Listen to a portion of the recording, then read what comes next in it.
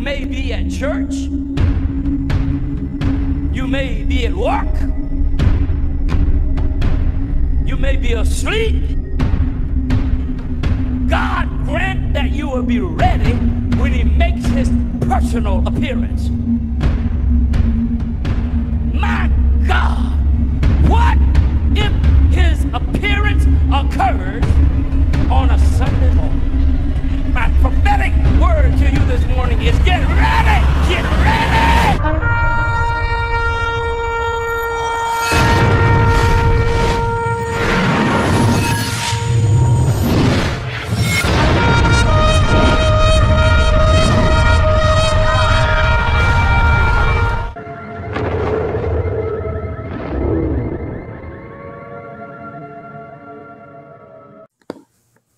Good morning, everyone. Welcome back to the channel. Share, subscribe, like this video. Make sure you put your prayer requests in the bottom.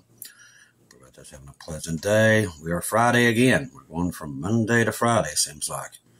Time is speeding up like we have never seen. I've never seen time fly like this. I will start out the program. Today's thumbnail is going to be by Kate Baker. She did about a year ago, so we'll make that a thumbnail. It's a beautiful picture. Let's see. Ukraine attacked again this morning. They've attacked a lot of the fuel depots there in Russia, and they're blazing. So these massive attacks are happening. Now, late into yesterday, Russia met with the ground forces general of China. We're thinking that's going to play a major role soon, but there are definitely a lot of things happening right now as we speak. I'm going through some of the mirror stuff here. At the DNC protests in Chicago, a man was literally waving a Nazi flag, in case you haven't been convinced of what the anti-Israel crowd stands for. It's true. Past week in Canada, an 88-year-old man was body slammed to land under a bus simply because he was Jewish. More than 100 Jewish institutes and organizations received bomb threats. And we've had more terrorism charges laid in the Toronto area. The best Justin Trudeau could do was muster on X was, this is bad. That's about all he could come up with. Let's see. For behold, in those days and at the end of time, when I bring back the captives of Judah and Jerusalem, I will gather all nations. I will bring them down to the valley of Jehoshaphat, and I will enter into judgment with them there on account of my people, my heritage, Israel, whom they have scattered among the nations. Joel 3:1-2. Every nation that has come up against Israel will be judged upon the return of Messiah, all of them. Those who are picking against Israel, remember that verse. Reports in Lebanese channels are targeting an elimination strike against vehicle in a building in southern Lebanon. That was going on all through the night. For the last 48 hours, there's been a lot of bombing there.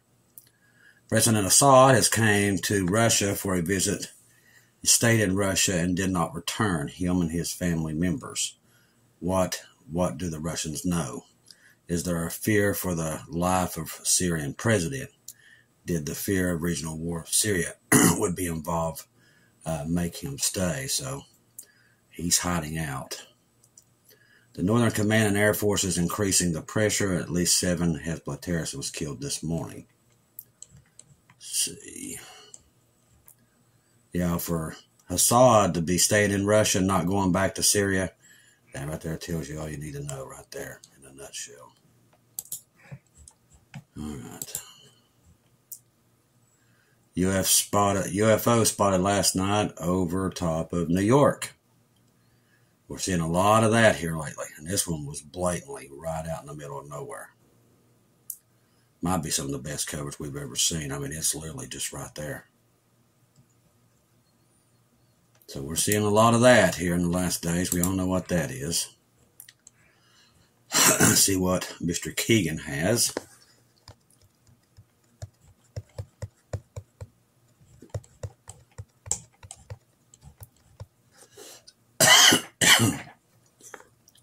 China's told all their citizens to leave Lebanon.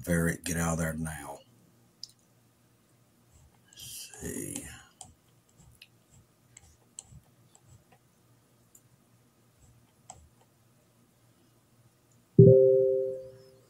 NATO has declared one of the second highest alert levels, Charlie, in the air base there in Germany because they saw drones flying over it. I think they're Russian.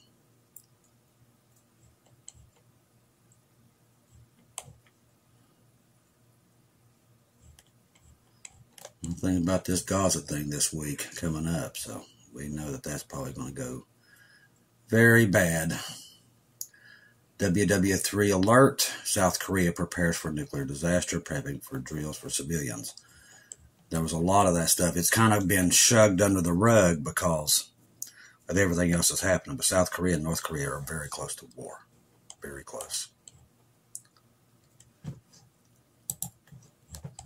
Let's go see what Marty has on his. Russia says there will be no more negotiations with Ukraine until the enemy is completely destroyed. We figured that was coming. The flow of additional U.S. military assets closer to Iran has gotten into the headspace of Iran, the Pentagon has said Thursday, as the world awaits the promised Iranian retaliation. The deputy Pentagon press secretary said we've moved capabilities into the region, and they've gotten into the headspace of Iran and its influence. Not like I said, they've sent a lot of stuff there. It looks like World War II there in the Persian Gulf and in the Red Sea, the Mediterranean. On the F-22 showing up. Meteors light up over Kentucky. There was also some other interesting news for Shelley and everybody else that's listening to this, especially Janelle. We was talking about San Francisco last night, about anybody that's been getting it lately. There was a strange earthquake that happened early this morning. When I mean strange, it just never happens there, and it's in Sydney, Australia. The last time the earthquake happened there was 1989, the year of the San Francisco earthquake, 1989. That happened this morning. They're very rare there, but we're seeing very rare earthquakes everywhere.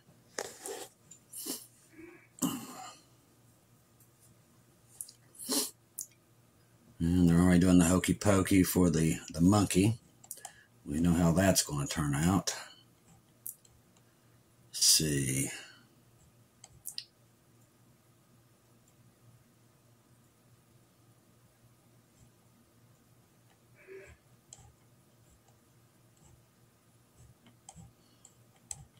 Just going through and see if I can see what's going on this morning.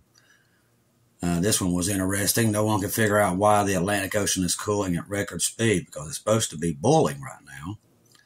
And scientists can't figure it out. Well, I'll tell you. I can go ahead and answer their question because scientists lie about everything that they say. That's why.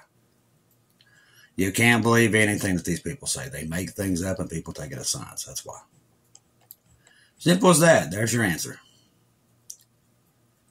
Let's see. Been hearing the MTs that many are starting to drop all over the age of 50. They call their loved ones, let them know how they feel, say everything they want to say. Then you never have a chance to after the 2025. I don't know what this is.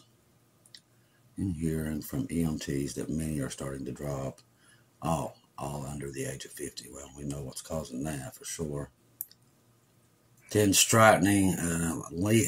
Intense lightning striking the clock tower in Saudi Arabia. It's like nothing I've ever seen. It's almost biblical how much lightning's hitting it. Seen a lot of that lately too, especially in New York. Let's see.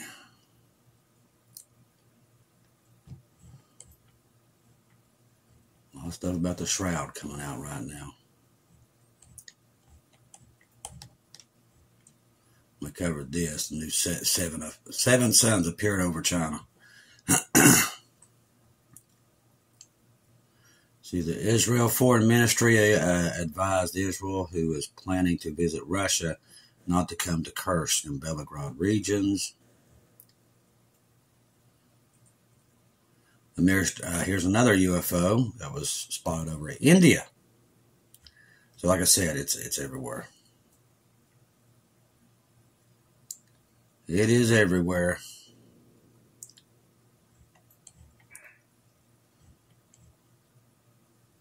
Lebanon's energy crisis has worsened as residents turn to Hezbollah for solutions. That's what they wanted.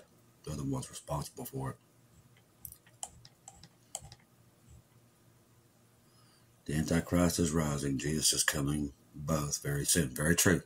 Everything we're seeing right now that's playing out in the media and around the world is the Antichrist and his gaining his power for the tribulation. He doesn't know who he is yet, but he will soon. My friend, there's no question in my mind that the Summer Olympics were absolutely meant to announce the soon arrival of the Antichrist, and I do believe so too. We also see this happening during the Super Bowl halftime show. In fact, at almost every large audience worldwide event now is showcasing evil as never before, because they know they don't have to hide it anymore. People are okay with evil now. We hear them all the time here in the United States. It don't affect me. Let evil just do what it wants to do. But keep in mind, according to 2 Thessalonians 2:7, which says, He, the Holy Spirit's influence with the church, who now restrains, will do so until He is taken out of the way. That's us. And then the lawless one, the Antichrist, will be revealed. The church must be removed as a restrainer before. Because, see, Jesus is inside of us. That is the restrainer. So with the Antichrist about to make his appearance, the beast system gaining influence and strength by the hour, just imagine how close we are to the rapture. Like I said, we're very close. See, we covered this.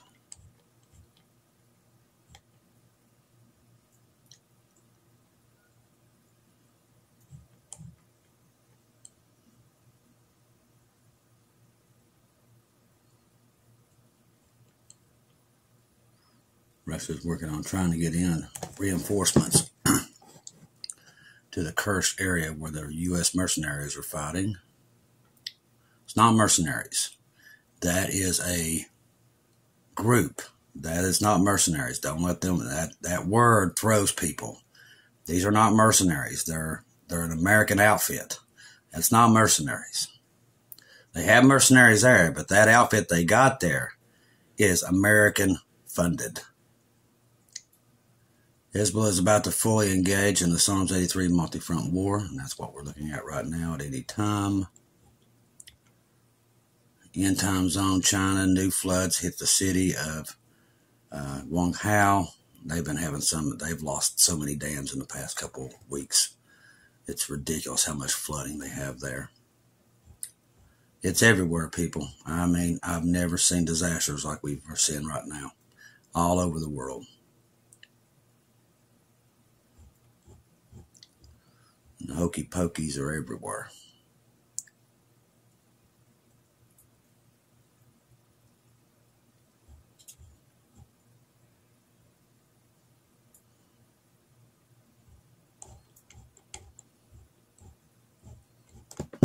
So there's that. Just go through and see if we missed anything. Don't look like we have. All right. Now, China, early this morning, warns of retaliation strikes on Kiev in the coming days. Chinese embassy in Kiev is urging its citizens to avoid traveling to Ukraine over fears of massive Russian attacks on the capital of Ukraine. Ukraine made likely a fatal mistake of invading Russia in the cursed region. Actually, I think it was pretty smart, because what they've done is they've got Russia's people and soldiers confused, and what they did, they started pulling a Napoleon on them. Ukraine's forces are so much smaller than Russia, but they figured out a way, just like Napoleon did, by using strategic forces to go around, do like a little blitzkrieg around there and go in reverse and go behind them and cut them off. When you have a smaller military, that's what you do. Napoleon was famous for it. And that's what they've been using. And it's threw Russia completely out. Now, Russia's saying, well, we've eliminated all these people. No, they haven't. They're taking a beating right now. They really are. So their stuff saying that they're ahead and they're getting their butts kicked. Ukraine attack on Kursk is wrong, NATO member says. This is Hungary. Like I said, I'm surprised they haven't taken this guy out yet, because they don't care for him. Hungary does not approve of Hungary's incursion to the Kursk region because the government of Budapest remains pro-peace. because of high-ranking Hungarian officials to date are commenting on the ongoing Ukraine attack. Ukraine is not only defending, but also attacking. We want a ceasefire and peace deal. It's not coming. I can already tell you. We're at the end of time. The world is at war, and it's going to go to a world war. Russian drones spotted over a nuclear plant in NATO. This is what we was talking about in Germany. Germany's investigating a drone flights suspected from Russian surveillance drones. The drones, which have not been identified, have been spotted flying over nuclear power plants. Oh, man, these commercials are killing me. Repeated drone flights. The Austin State Criminal Police Agency suspects the drones are Russians and previously used by Russian surveillance and espionage, he says. The airspace over Germany's nuclear infrastructure is a no-fly zone. However, internal German police documents have revealed that the zone has been breached several times in the last month. Germany has taken increasing action against sabotage in recent months. On August 14th, it temporarily closed part of its military base in Cologne after an unknown suspect broke and tampered in the water supply. We've been seeing that a lot lately in Germany. Germany has remained one of Europe's largest supporters of Ukraine on the ongoing war with Russia. Earlier this year, German officials announced $542 million arms package to Ukraine. Russian oil supplies have been particularly vulnerable to drone attacks, with one strike on August the 18th, and the one that happened this morning is horrible. I mean, just the stuff that's going into the atmosphere is pretty bad. That's why I said, you know, that junk goes up over there and it's flying around the world, and we're breathing in that stuff. It's probably why we can't be outside anymore. Bombshell, Financial Times about Russian forces. NATO must react to the agreement between Erdogan from Turkey and Putin on the nuclear power plant. The problem is much bigger than the S-400. An extensive analyst, the Financial Times, calls on NATO to react to the tightened relationship between Turkey and Russia, and they've gotten really tight. And that's supposed to happen in the last days because of the Gog and Magog war. Especially in a text signed by the director of Turkish program at Middle East Institute, Erdogan's war, the battle of the strongman, Holmes in Syria, states that when you ask the Security General of NATO to name the decision of the Turkish president that bothers him the most, he will probably mention the purchase of the Russia's S-400 defense system. However, NATO is facing an even bigger problem with Turkey. It's the Akuyu nuclear plant. As the Financial Times reports, Erdogan also often refers to the unit, which is being built by the Russian state-owned company on the Mediterranean coast, as Turkey's first nuclear power plant. Unlike the classic manufacturing model where the suppliers design and build the reactor before delivering it to the country, this thing uses the industry first built, owned, operated BOO model. Russia retains major ownership while assuming all financial, operational, and construction risks. Moscow's package includes construction, operations, self-staffing. They're doing it all. So basically, they're going to build this thing there, and Russia's going to run it. See, Western countries may dismiss these concerns and praise Turkey for its transition to green energy. But Erdogan has his plans to reduce Turkey's energy independence, particularly on Russia. However, instead of achieving this, the BOO contract binds Turkey and Russia for the next century to an expected 60-year operating cycle. Remember, Turkey has NATO weapons on its soil. Opposition parties in Turkey are against the project. To protect it, Erdogan signed an interstate agreement with Putin, making it constitutionally impossible for a future government to challenge it. This means that Russia, which is known for using energy as a geopolitical weapon, will have direct control over the infrastructure in a NATO country for 100 years, which the world doesn't have that. Millennial reign be going on that time, so. But this is not the only problem. The Akuyu station is located near the Incirlik base, which houses NATO's largest nuclear weapons stockpile, and that's probably why Russia's doing it. The plant is also located near the NATO anti-ballistic missile radar system. So Turkey may build a new radar to protect the plant. Military analysts And defense officials fear that this site is owned by Russia. Moscow may require that the radar to operate and bring in troops to provide security. So, once again, Turkey is causing all kinds of trouble in NATO. Sorry, I cannot breathe. I stayed too long outside, and I'm just suffering for it. It's a shame. Hezbollah missiles hit IDF post on Mount Heron. Army says no damage to radar systems. This happened late into this morning. The Lebanese terror group Hezbollah shot 2 to 3 anti-tank missiles at Israel's military base there on Mount Heron. The Israel military confirmed on Friday morning Hezbollah took responsibility for the attacks and claimed that they have directly hit strategic Air Force radar stations, which they did not. Like I said, they lie about everything. Now I'm going to sneeze. It's ridiculous. It's a shame when you cannot walk outside anymore because of whatever's out there.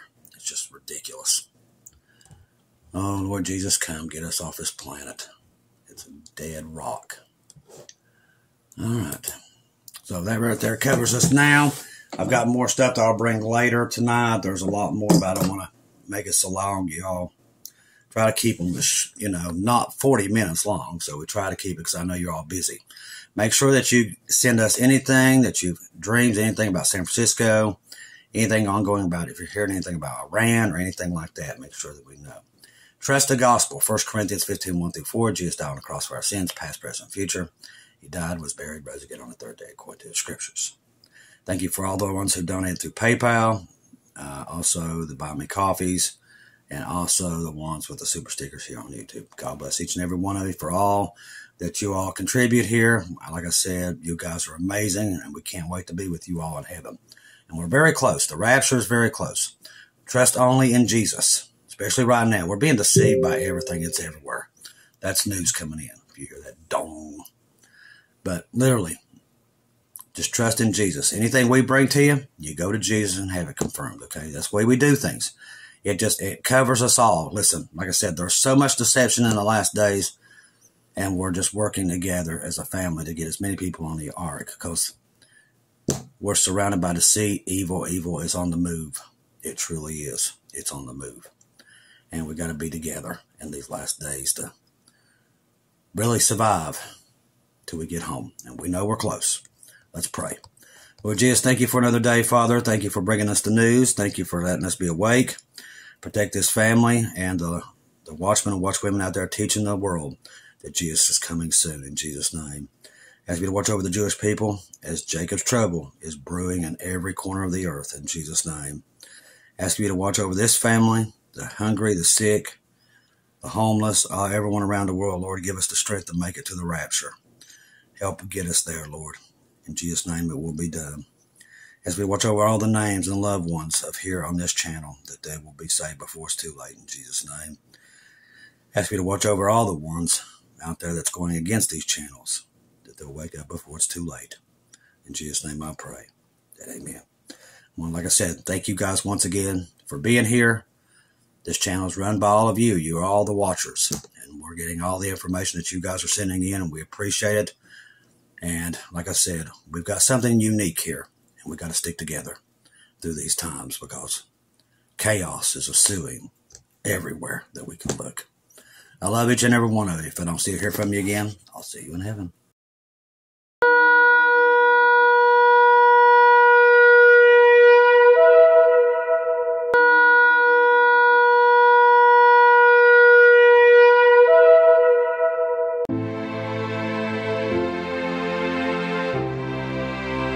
Thank you once again for tuning in to Global Rapture Watchers, where we do daily updates here on YouTube, letting you know that we're one day closer to our Lord and Savior coming back. Thank you for all the support for this channel. This channel was created for God's sheep, those that are waiting for their Lord and Savior to come back and get us in these last days. We do updates once to 2 times a day here on YouTube. Thank you for all your support for the channel. God bless each and every one of you.